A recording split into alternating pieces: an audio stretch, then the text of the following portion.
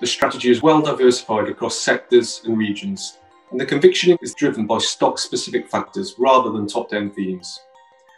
There are two clear categories of company which are most exposed to future developments around COVID. On the one hand, you have the stay-at-home winners, predominantly digital businesses where future demand has been rapidly brought forward as a result of the situation that consumers, enterprise and governments find themselves faced with. Then there are the stay-at-home losers, businesses that have been most negatively impacted, companies that rely on travel and physical gatherings, so sectors like aerospace, travel and leisure, physical retail, exhibitions, businesses and so on.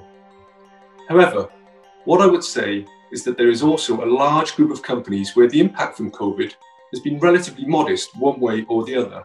And as the market is preoccupied with the timing and speed of recovery, some of these high-quality, resilient franchises are being overlooked. And I think that apathy towards some of these businesses is providing a really interesting opportunity.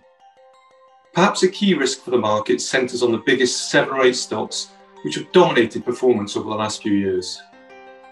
As I speak, those stocks are up on average by about 50% this year and have moved to valuations which require high growth rates to be sustained for many years if they're to prove justified. There are various reasons I could offer as to why the shine might come off these companies. Broader economic strength could reduce the premium paid for growth.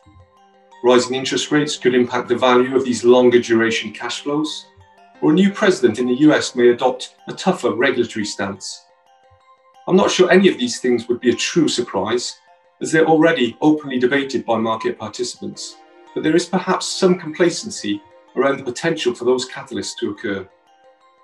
In terms of what we are avoiding, we avoid any company that does not meet our strict investment criteria. We have no investments in REITs, energy, mining, life assurance or discretionary retail, and no investments in the biggest 7 stocks in the market, which together comprise about 13% of the all-country world index.